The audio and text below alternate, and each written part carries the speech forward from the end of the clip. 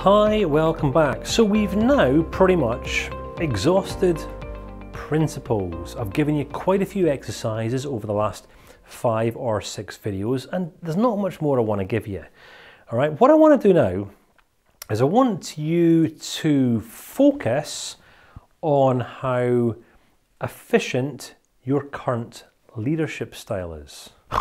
Oh, I just said leadership style. Now, you might not define yourself as a leader. You might do. You might be thinking potentially you could lead someone in some way at some point in the future. But let me just propose this, that you are a leader. You always have been a leader because you've always led yourself. Now, what I'm not saying is that you've always been an efficient nor an effective leader. All right, you will be able to gauge the efficiency and the effectiveness of your leadership. And if you've taken a productivity course, then you've most likely identified a few flaws. All right, so I want to open up this teaching here. I'm going to come on to an interesting idea to help you identify your leadership approach.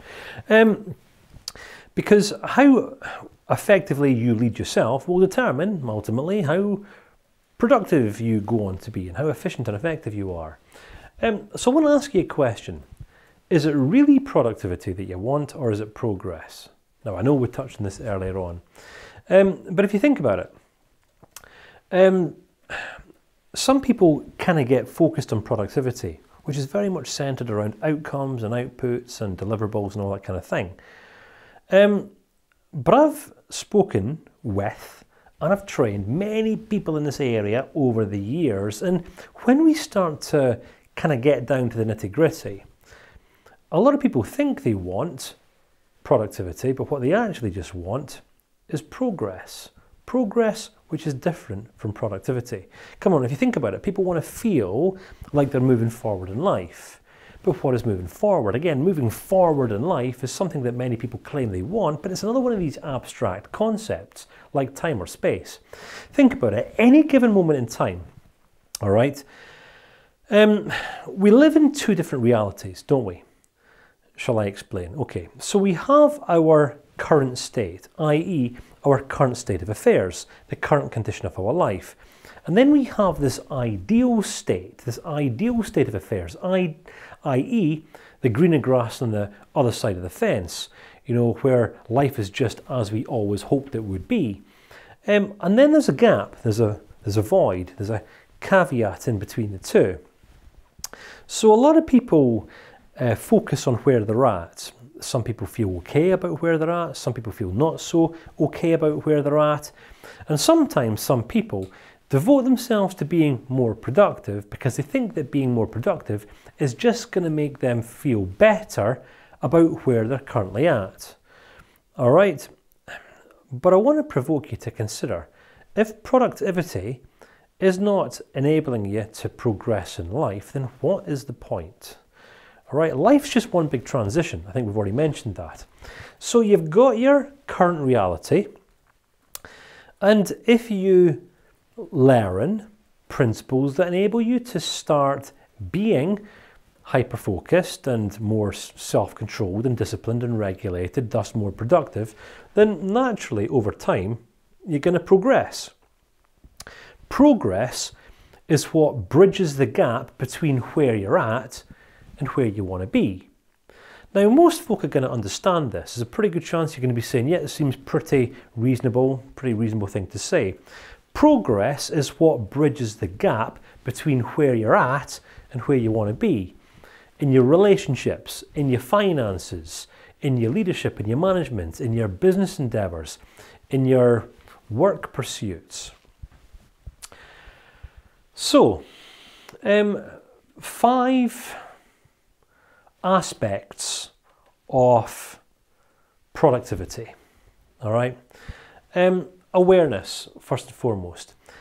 We've got to be aware of how it is that we govern our lives and direct our outcomes. And this is kind of everything we've covered throughout this stage of the course, all right? You've got to be clear on what your priorities are in order to prioritize your priorities before all other non-prioritized activity. If you don't do that, you're going to end up being time inefficient and unproductive. all right? Not in the areas that are actually going to count for you. Self-awareness comes first. We talked about this right back at the start of the course. Decisiveness. Life is a constant process of deciding what we're going to do next. Procrastination is the arch enemy of productivity and progress. In order to progress or be more productive, you've got to be decisive, you've got to commit to the process of making tough decisions.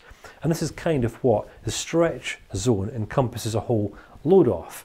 Decision making. Consistency. Consistency is habitual. We've covered this as well. This is kind of all I'm really doing here. I'm bringing you up to speed with where we currently are in our understanding. Right, consistency is a quality of behaviour which doesn't vary greatly over time. Now, some people are consistently inconsistent. Some people are consistently unproductive. Some people are consistently unprogressive. And this might be one of the factors why you've enrolled in this course. Now, I've just got in your face and challenged you in a few areas. I've offered you a few very, very practical ways that you can develop new and build new disciplines into your life, new habits. You're only ever one habitual change away from becoming significantly more progressive in your ways. All right? But here's the thing. You can make a change today, but if this change doesn't remain changed, then you aren't going to change. All right? Change must remain changed in order for change to remain. All right? Consistency is key. All right? It's one thing to go on a new diet. I've got a guy that I've worked with for years. I don't work with him so much now, but honestly, every 3 months, he was going on a new diet. And he was on the keto diet, and then some other James someone diet, and there's about 50 different diets. And I would ask him simple questions, such as, would you like to go for a steak and chips?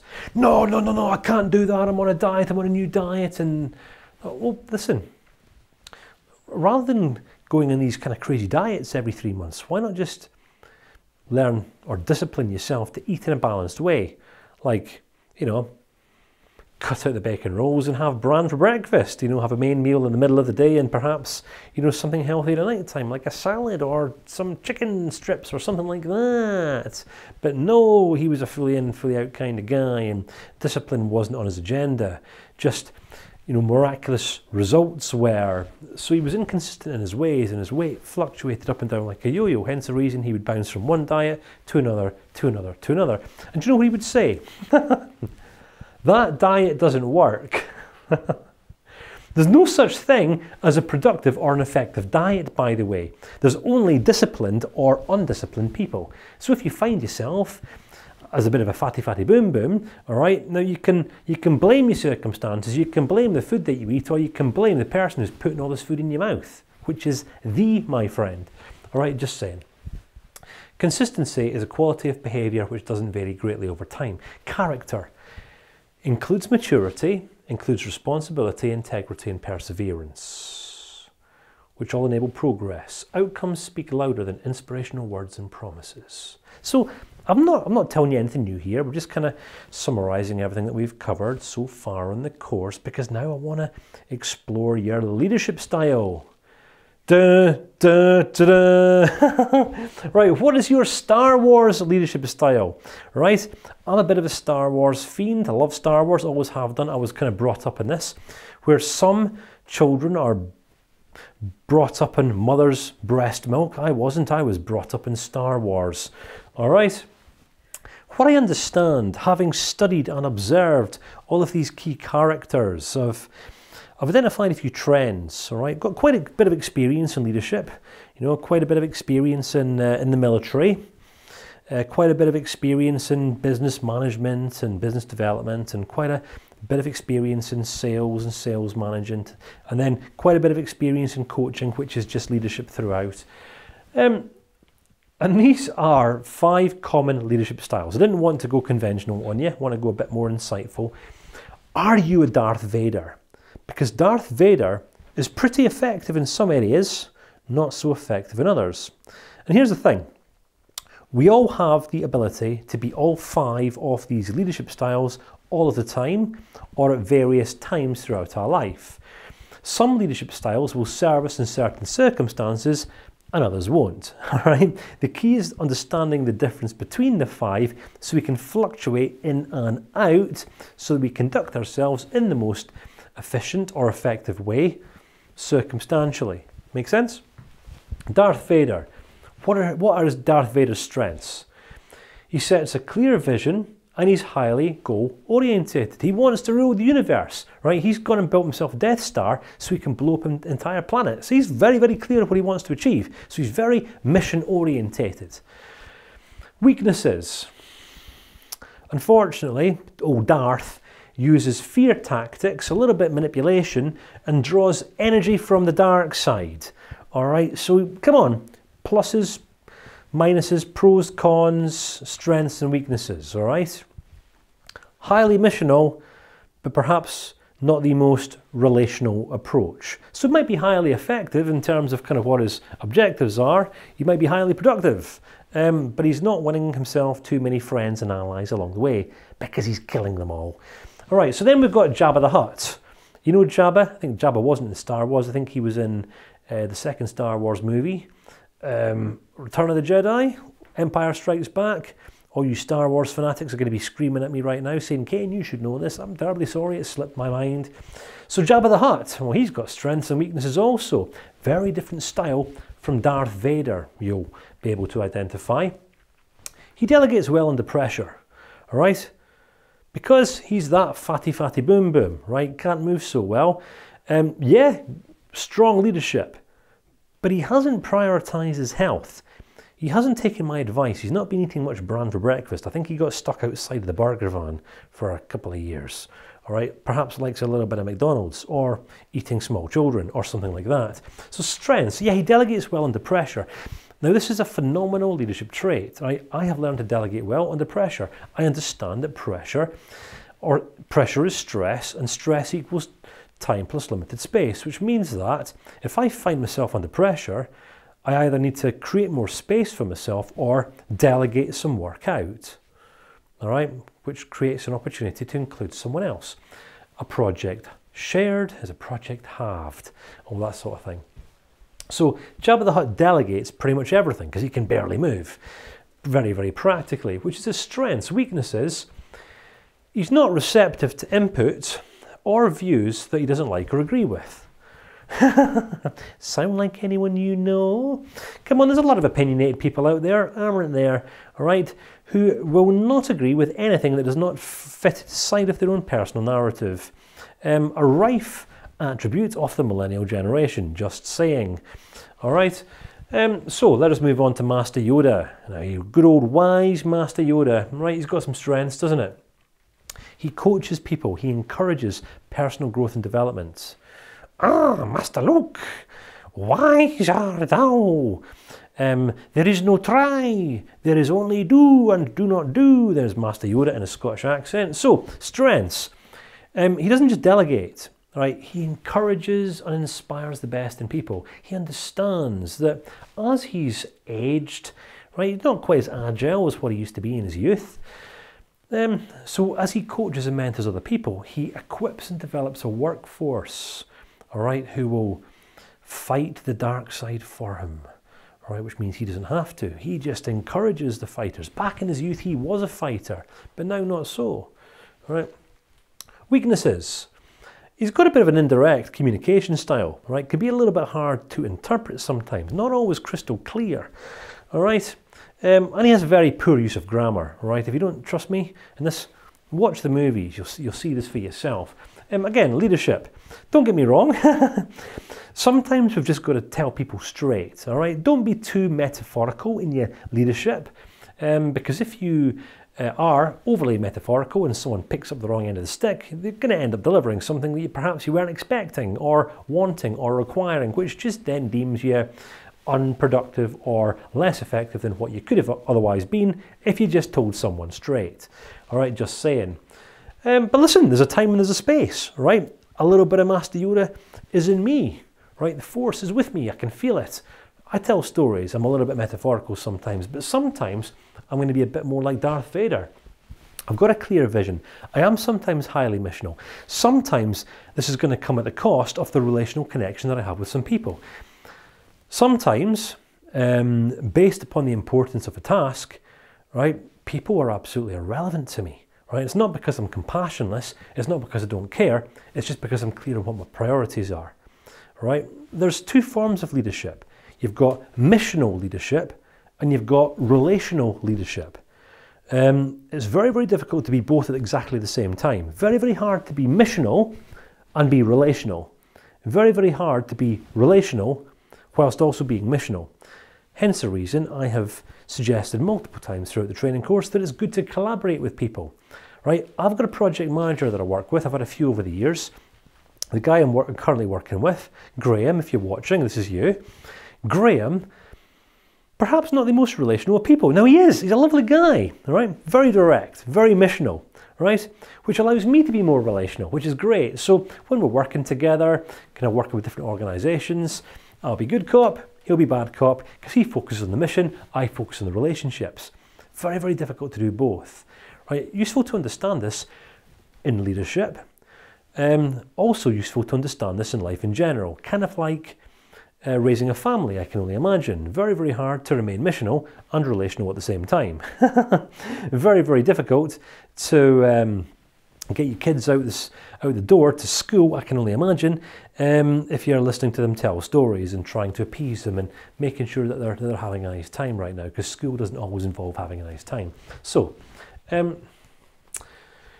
then we have Princess Leia, right? Princess Leia, what are her strengths? She's mission driven and she leads by example, driven by passion, right? Driven by justice, driven by righteousness, driven by doing good, by serving the greater cause, right? A bit more philanthropic by nature, you could say. Weaknesses. She's got a bit of a low-life balance, I've found. Sometimes sacrifices herself for the mission. Not particularly wise. If you want to be productive, you sometimes have got to just build a little bit of self-preservation around what you're doing. And she sometimes gives little positive feedback. Right? I'm not being judgmental here. I'm just saying that Princess Leia is a bit of a complainer, a bit of a nagger. She sometimes focuses more on what's not going so well than what is going well. Just saying. Right? And then we've got C-3PO. Right, C-3PO, he's a great leader, right? It's interesting style, highly relational, very factual, very informative, right? A little bit humorous sometimes. You kind of know where you stand with C-3PO. Very transparent, all right? He gives a lot of feedback. You know exactly where you're at with him pretty much all the time. However, he does have a few weaknesses as well. Poor self-regulation, and he also complains a lot, doesn't he? Right, okay, so what I'm definitely not doing here, and this is the reason why I've used Star Wars characters to keep this relatively light and humorous. But to give you some options now, because what a lot of people do is they'll read leadership books and self-efficiency books and all that sort of thing, and they'll take some sort of personality profile and they'll say, oh, that's the personality profile that I am. That's my leadership style, and therefore that's how I must be. What I'm encouraging to be here is a little bit of Darth Vader, a little bit of Jabba the Hutt, a little bit of Master Yoda, a little bit of Princess Leia, and a little bit of C-3PO all at the same time when appropriate in context. Makes sense? I'm encouraging you to remain flexible in your approach. You want to be productive or you want to be progressive. If you want to be progressive, then you're talking about living a relatively missional life. You're talking about moving away from where you're at and towards somewhere else that you deem as being greater. Perhaps the greener grass on the other side of the fence. Perhaps a certain outcome or a deliverable or an objective or a mission or a vision or a goal or whatever. All right? You're always going to be dealing with people. You're always going to be presented with obstacles and challenges and hurdles and all that sort of thing. What I'm saying is that in order to not just be productive, but to be efficient, be effective, you sometimes got to be consistent in your pursuit, but flexible in your approach. Make sense? Have I articulated that well? Consistent in your pursuit, relentless in your pursuit, but flexible in your approach.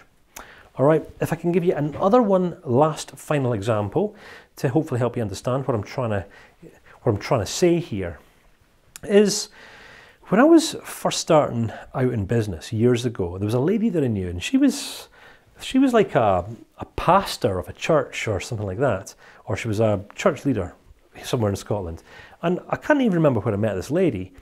And when we're talking about kind of business, we're talking about organisational structure. I think it was at some sort of leadership event, and she was there looking at some sort of organisational structure for her new religious organisation. And we had this conversation, and we're talking about leadership styles. And years earlier, I had identified with a leadership presentation that I'd kind of attended about the battering ram approach. And I think this might have been back in the military. You know, some people were so headstrong, and I can certainly identify with this, that when challenges, hurdles, obstacles come their way, they're kind of like a bull in a china shop, head down, boom, just run at the problem and just brute force trying to get out of the way. Is that the most productive, the most effective way of handling obstacles and challenges and problems? Well, as things transpired, apparently not. So I was bragging about my approach, and in fairness, this approach had enabled me to be relatively productive throughout my lifetime up until that point, but she challenged me. She said, "That's interesting, Kain. The battering ram approach, I've never heard of that before. I wonder if that's the most efficient approach, because I understand that yes, bulls can run against brick walls and fences and possibly knock them down. But I guess moles can burrow under walls, and rather than kind of try and knock them down, they can actually leave the walls intact and still get to the other side without bashing their heads and doing themselves any unnecessary damage through the process." And I thought, oh, I see where this is going. And she said, "And you know what else? Hares. Hares run really fast. You know the story of the tortoise and the hare? Both started the race at the same time, and the hare went sprinting off, and the tortoise or whatever was just kind of slow and steady wins the race. And the hare was so arrogant, he was so confident he was going to win, he just stopped for a little snooze just a few meters away from the finish line, and then the turtle just crossed the finishing line as the hare woke up and realised he'd lost the race. Anyway, I don't know why I tell you that story. Slow and steady wins the race. I'm sure there's a principle there for personal efficiency. But anyway, hares can run around walls, all right, without having to tear them down. And then, then you got animals such as monkeys and sloths and things like that, and spiders who will climb over walls. And the principle was, as this good lady highlighted, was that there's many ways of getting over a wall. Yes, you can batter through it, that might be one approach, but you can also dig under it, you can climb over it, or you can just walk around it. I guess all of that's going to be determined by how patient you are. And that might kind of also influence your personal leadership style. Whether you're leading in an organisation, in a group, in a corporation, in your family home, or whether you're just leading yourself. Universal principles apply. So all of these factors I've shared here will influence your overall productivity in some way. I'm not here to tell you how. I'm hoping you've identified, and if you need to make some adjustments in some way, I'm hoping I've given you a little bit of context to do so.